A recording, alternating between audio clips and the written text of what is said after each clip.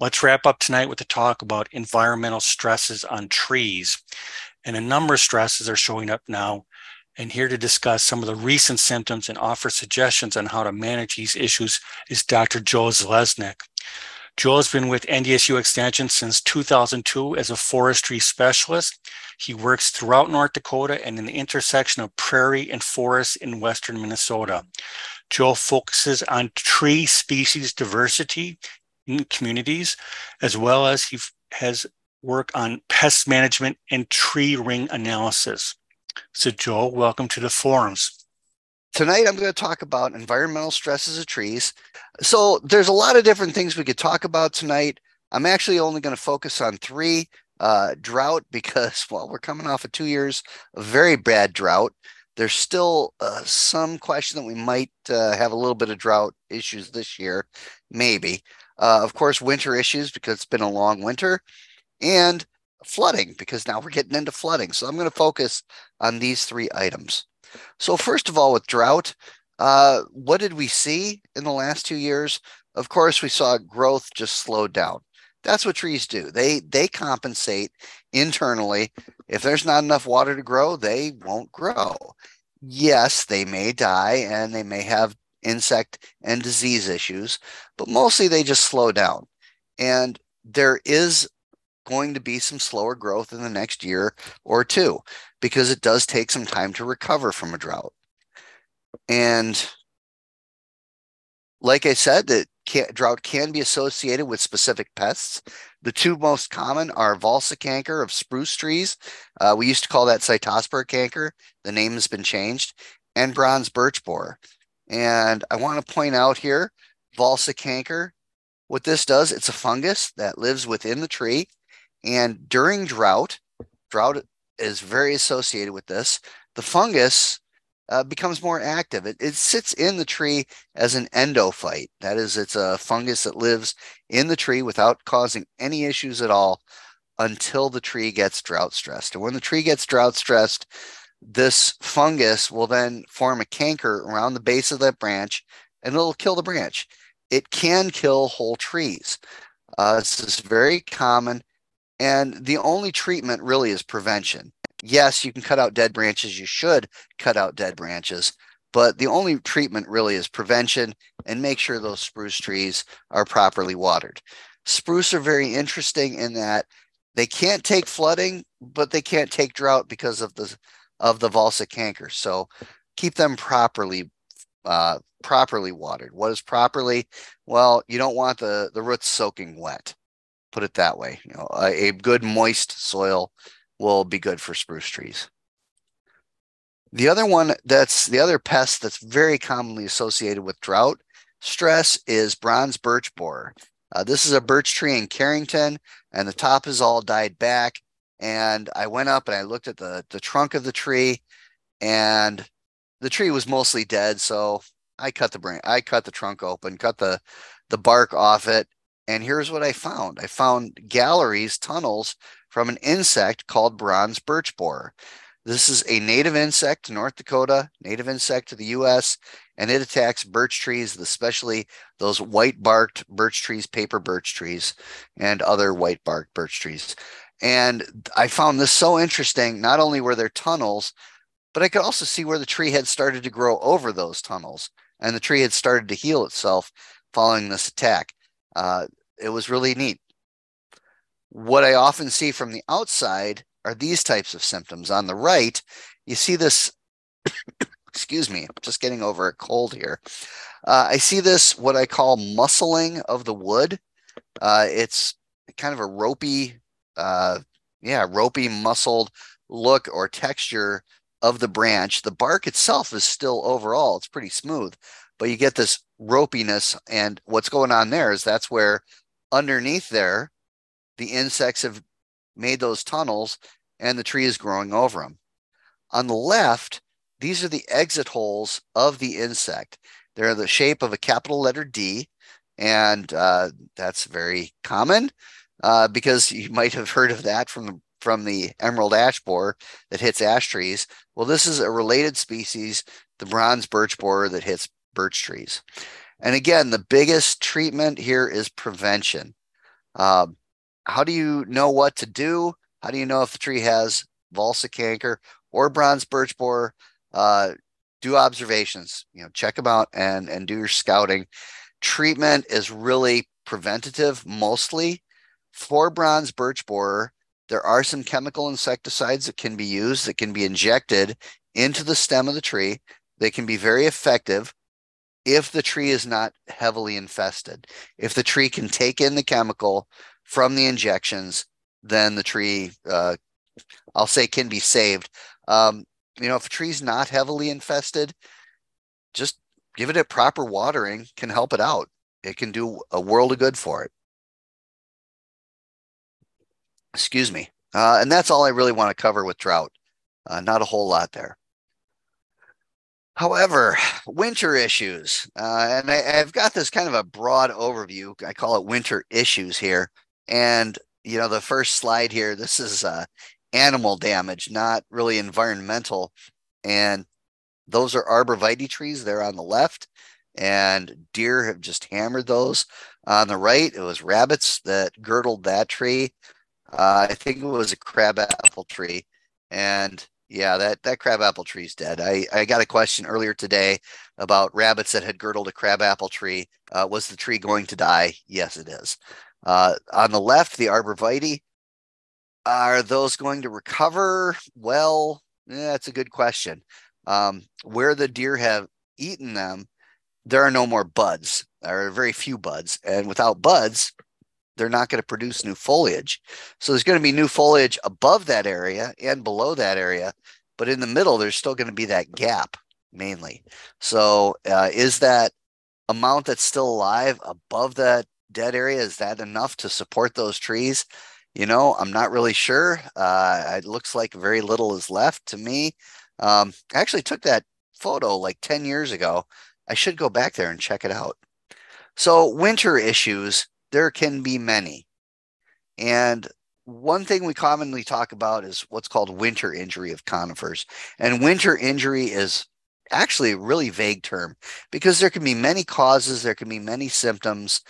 And basically, around this time of year, I've gotten a few calls already. We see just brown needles on trees. Now, this is a very specific, special example of winter injury where all those seedlings and there's little saplings there in the front, in the foreground, everything above the snowpack has been affected. Everything below the snowpack is still alive. Okay. These are Austrian pine trees in a little nursery on campus many years ago. And those needles that were above the snowpack died. I don't know if it was really sunny, it warmed up. I don't know if it was really windy. I don't know what happened, but they died. Everything below that was killed. That said, all those trees, the buds survived, so they were sending out new growth. So that's just one form of winter injury. Another one, sometimes we see this on spruce trees, and there's no pattern to it. Yes, this one, it shows all of this most recent year's growth is affected. Sometimes it's just the opposite. Sometimes it's last year's growth or the third year growth, or sometimes it's the bottom of the branches or just the top or just the east side or just the southwest side. It can be very random. And what can you do? Well, not a whole lot because at this point, the damage is already done. So basically, you just got to wait it out and let the tree grow out of it or it won't. With my own tree that suffers this every few years, my own ponderosa pine, yes, it gets damaged in years where there's a highly variable spring temperatures. And so we see an issue then. Um, and it just grows out of it over time. So hang in there. One thing we saw a lot of this year was just plain physical damage from the snow. And this was a little different. Excuse me. We had a lot of snow, and a lot of it was wet, heavy snow. And what happens here? This is my own ponderosa pine tree in my yard, and that top leader is just bent right over. What can you do? Well, what I ended up doing is I got out a big long pole and knocked off that snow, got the weight off. And you know what? it it started to straighten itself up. And I'm going to be very curious to see what happens this year. So what can you do if you really want to do something? You can splint the top of a tree. Now, this is, I believe it was a hackberry tree, but you can splint the top of a tree. You can do this with a conifer or anything else to get one main leader. And you just get a big long bamboo pole and get some cloth strips and tie them up along the stem and tie that leader onto it. And that can help to straighten it out. You might need to leave it on there for a year, maybe two, but no longer than that. Take off that splint over time. And I could do that to my tree, but I'm choosing to not do it. And I'm going to see if it's going to come back straight or if it's going to have a little curve along the stem. It's going to be interesting. Now, if the top was broken, well, really, then the only thing we could do is prune it back and let one of the side branches take over as a leader. And then we could train that branch into more of a central leader as best we can. We also saw a lot of this. These are arborvitaes, but also junipers were showing this, especially these upright cultivars where there's not just one central stem, there's several, and they just kind of peeled open like an onion. What do you do? What do you do? And really, each situation is unique. Sometimes you can do nothing and they'll be fine. Sometimes the best thing is to get rid of them, unfortunately. So each situation is different. I will say this, if branches are broken, remove them and use some proper pruning techniques. There should be no topping of trees, especially these conifers, because they're not going to come back if they get topped. The other thing is you can draw those branches or stems back together. And I will say this, if you use a rope, use it to draw them back together. But really what we want to do is strap them together. And don't put the rope directly on the stem. Use the rope to draw the straps together because the straps provide support and we're cushioning the stem. We're not going to rub against the stem. Although I will say that bungee cords might be okay because they flex. You know, they provide some support, but they will also flex. But I want to point out in terms of drawing these stems back together, this is going to be a long-term situation that you need to do this for at least a year or two, and maybe even 3 or 4 years before that stem has built up enough strength, enough new wood before it can support itself. So something to consider there. So that's the physical damage. There's no guarantees on if this will work or not. Each situation is unique. And do nothing is always an option, something to consider. One thing you may see, I want to point out here, is something called frost cracks. These are cracks that form along the stem of a tree. Usually it's a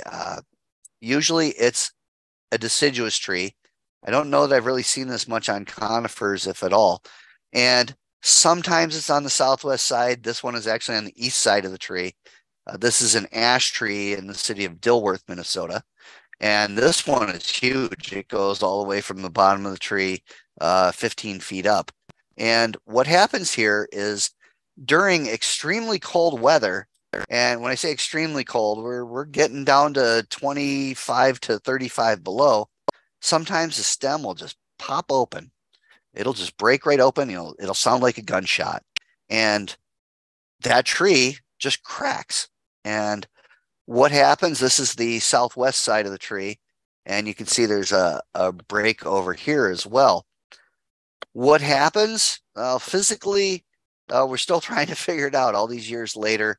It could be that the stem shrinks and breaks. It could be that the stem swells and breaks. Regardless, this is what happens. And do these cracks grow over? Do they heal themselves? Sometimes yes, sometimes no. Sometimes they will grow over. The tissue will heal back together, and you'll get a frost rib. And sometimes it just keeps opening and closing every winter. So it's really variable. I've seen these on cherry trees, uh, birch trees, aspen trees, ash trees, maple trees, a lot of different deciduous trees. This happens. And really, there's nothing we can do except wait it out. Unfortunately, sometimes these are entry places for the fungi that will decay the tree. So some of the pests. So it's unfortunate, but it does happen. So very briefly, there's a little bit of winter injury.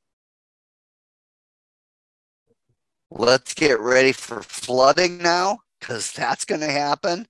Very likely. What's the prediction? Well, let's see. In central North Dakota, here are the predictions. Chances of greater than 50% chance of moderate flooding is in red. Greater than 50% chance of minor flooding is in orange. Okay, it's a little bit mixed. Less than 50% chance of flooding is green. Okay, so it's a little bit mixed bag in central North Dakota and along the Souris River, central and north. In eastern North Dakota, yeah, it's a little more clear that it's going to be either some moderate to major flooding this year, greater than 50% chance. Of course, it depends on how fast the snow melts, and we'll see what happens. But what does this mean for the trees? Well, tolerance to flooding really depends on a bunch of different factors. Specifically, the timing of the flood and the duration of the flood. So this is an example from the Red River, 2010 in March.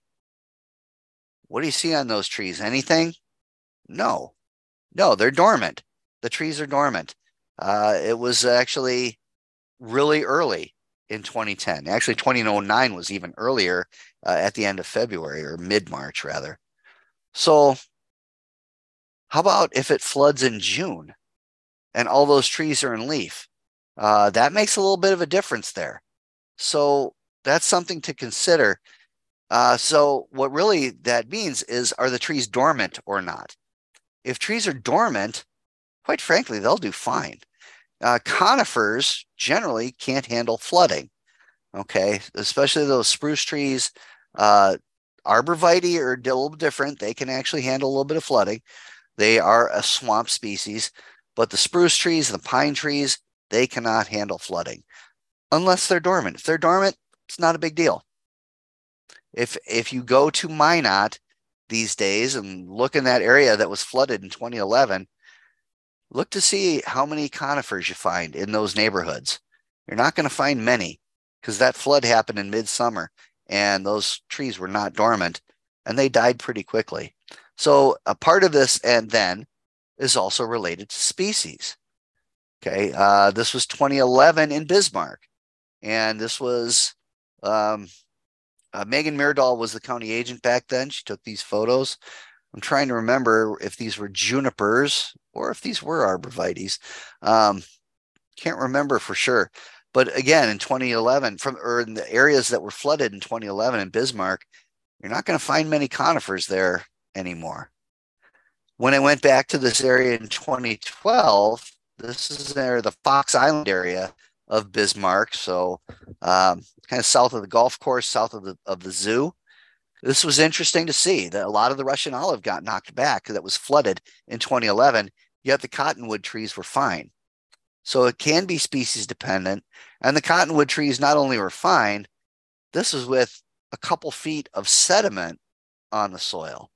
It was pretty amazing what we saw after that flood. So if you want some more information about flooding and trees, we do have a publication, Helping Flooded Trees and Shrubs. Very briefly, it talks about some of the symptoms and what are some of the recovery actions that you can do to take care of trees after flooding. And there are some tables on the back page of this with both trees and shrubs, and there are different abilities to tolerate or inability to tolerate flooding. So if you have more questions, look for what was it, H1592. All right.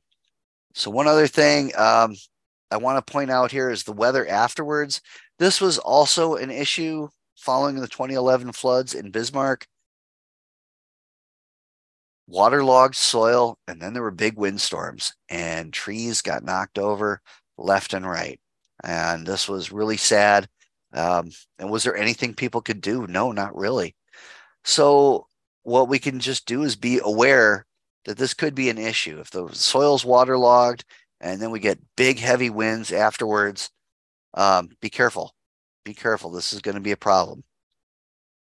And I think actually that's all I have tonight. It's actually a very uh,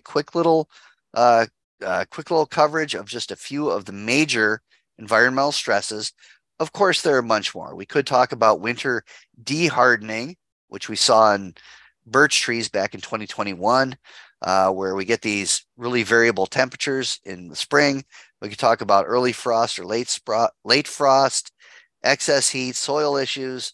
There's a lot that Mother Nature throws at the trees, and we could go for a long, long time. But with that, I'm going to set this aside and see what kind of questions there are. Okay.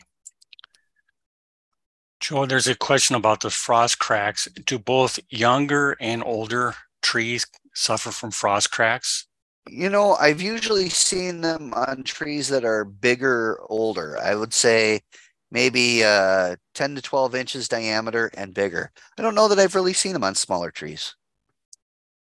Okay. How about this person's young junipers are completely covered by snow? Mhm. What can they expect? Well, it depends on a lot of different things. Are these shrub junipers? Are they tree junipers? If they're covered by snow, is it a heavy, wet snow? Is it a light snow? There's a lot of different things that could be going on. That said, if it's just they're simply covered and there's no other issues, well, they'll grow out of it. It'll warm up, the snow will melt, and they'll grow just fine. They should. Okay, got more information on those junipers. They're the classic sea green juniper. Trying to remember, is that I've heard of that cultivar. Trying to remember if it's a tree or a shrub. Oh, it's a shrub. It's a common Yeah. shrub Okay. used as a Yeah. foundation planting. Yeah. Um, if physically the weight of the snow could knock that down, crush it a little bit, but generally they should be fine. Okay. This person has a William Baffin rose bush and the rabbits ate the top of it. Do you think the plant will I have survive? no idea about roses. Um, how long? My guess would be it would depend on how long it's been established, and if it does have a good root system established, whether or not it will come back. Yeah, that William Baffin that's a tough explorer rose, very hardy rose. Mhm. And it should come back from, it looks like they didn't, the snow protected the lower portion of Sure. the rose. So it looks like just kind of what you showed there, Joe, with that tree that was that a crabapple or an apple tree that got totally girdled around the, Yep. it's just kind of like that kind of situation that everything Sure. above that's going to eventually die off. Right. Okay. Well, let's see here. Here we go. There's a west-facing shelter belt filled with snow from November till now. The 15-foot junipers and the spruce are leaning, and now with the melting snow, the branches are snapping off. Would you start Mhm. pruning the injured branches? If you can get to them, sure. If you can get to them, prune them back to where there's a connecting point with the main stem or a previous branch. If you can't, they could probably wait till next fall before you prune. But yeah, get in there, prune those out if as best you can. Okay, this person has a 2-year-old silver maple. It budded, then there was a cold snap, and it didn't get many leaves. Yep. Now, last year they got more leaves, and there were some insects on the trunk. Any idea about the future of this young silver maple? Is it Well, going to survive? It had just a few leaves last year. just a few leaves. Uh, the tree needs a lot of leaves to survive. I am very curious. The Going first, I'll do the insects because that's actually pretty easy. There's so many insects around here that hit so many trees. Usually they're not a big problem.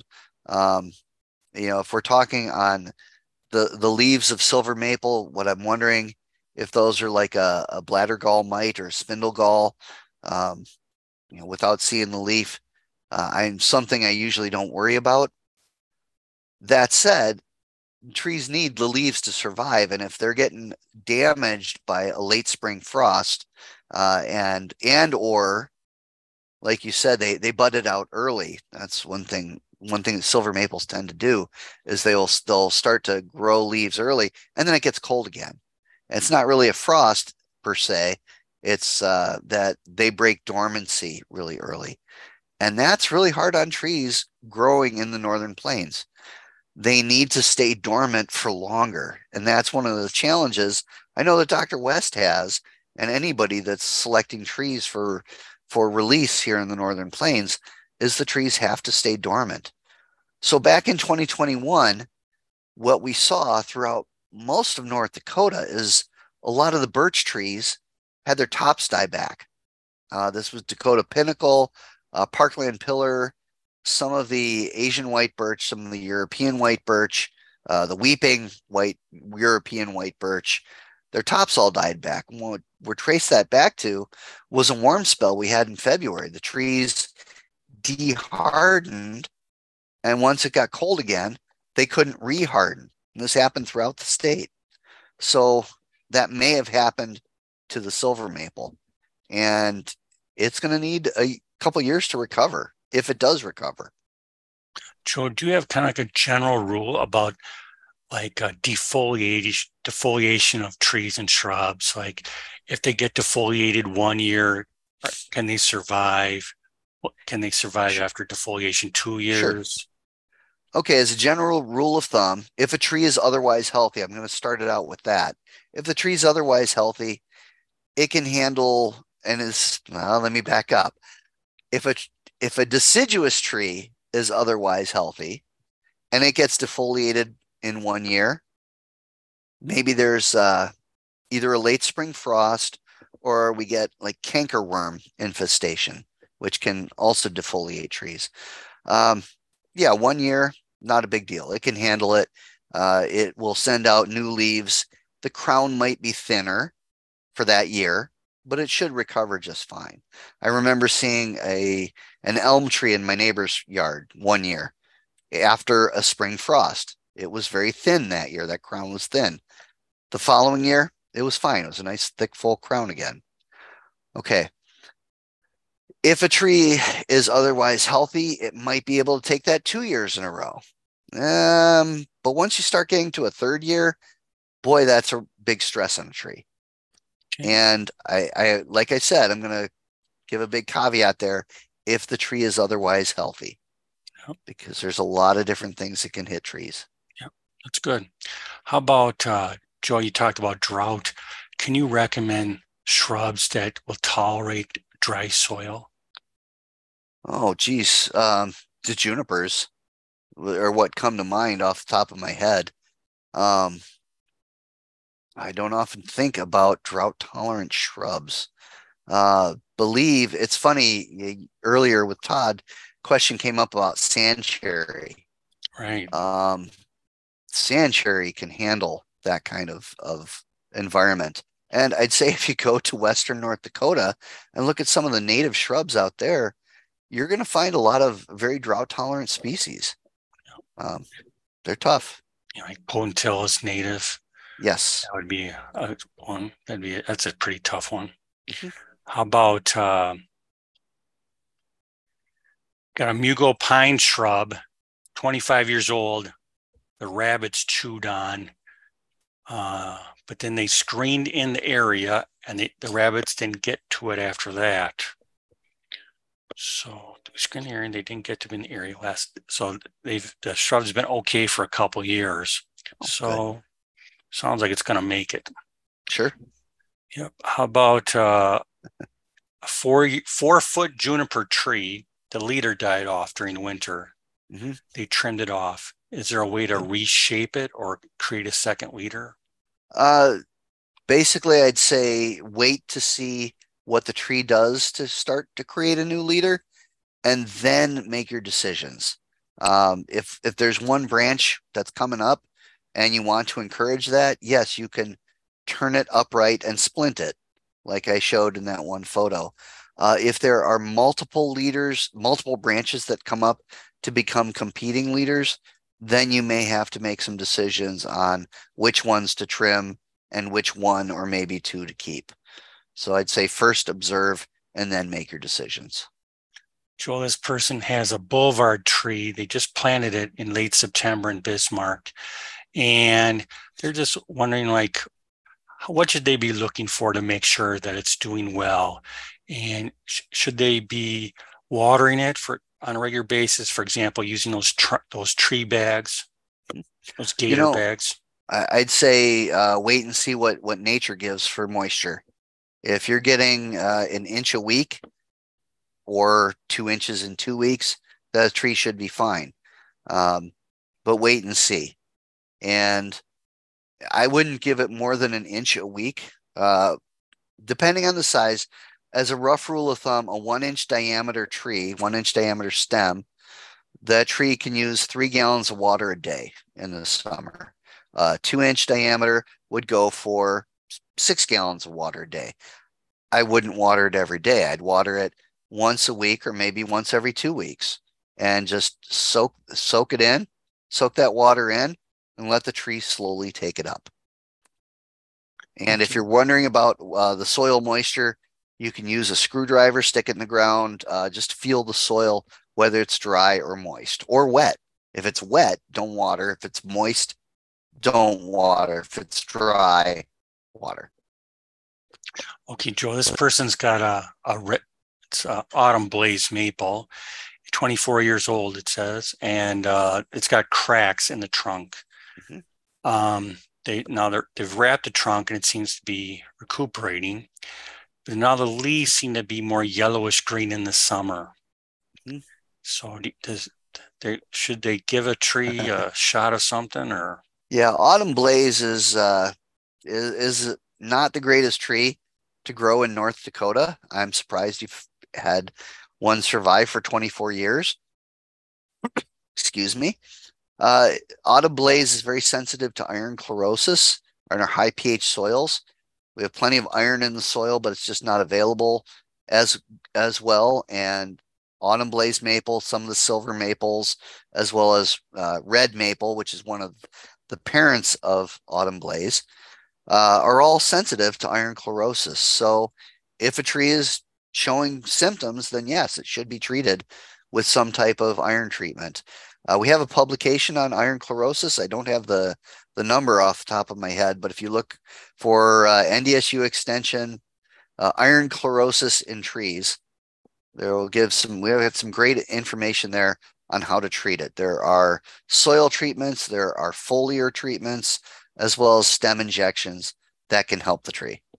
Okay. Joe, this person has a question about, we're back on a William Baffin Rose again now, and they've got, what's the best spray for pests? So if someone gives you that question, what's your answer? What's the best spray Uh, for pests? Boy, I'd say my answer would be you have to be very specific about which pests. That's right. And there are fungal pests, there are insect pests, and there are animal pests too. So I would say scout, observe, and learn what the pests are, and then treat them. That's right. You got to know your enemy before you attack. How about, Joe? There's an old saying that under a conifer, you can't grow anything underneath it because it's acidic soil. But other people Mhm. say that it takes hundreds of years for the soil to change. And the problem underneath the conifer is there's not enough light or water. So, but spruce can't take flooding. Right. So where's the balance in all this? Is there any truth in that acidity of the soil is The, killing off all those undergrowth? the acidity to change substantially does take hundreds of years. That, you know, maybe in a thin layer, a quarter of an inch thick, there might be a change in acidity under a tree in one generation, but that's it. You really to do any substantial change in the soil acidity would take hundreds of years. It is more of an issue with light and light availability. If you want to grow something under a conifer, yeah, good luck. You get something that's shade tolerant. Actually, my wife and I are trying this right now. We've planted some hostas. She wants to try hostas underneath the spruce trees out front. So we'll give it a shot. And I do have to give them a little extra water. Okay, we'll just end on this. There's this person has several mature Black Hills spruce that are leaning due to high winds. So these are mature trees. So now, should they pull them back to straighten them out? You know, this is a tough question. There's no easy answer here.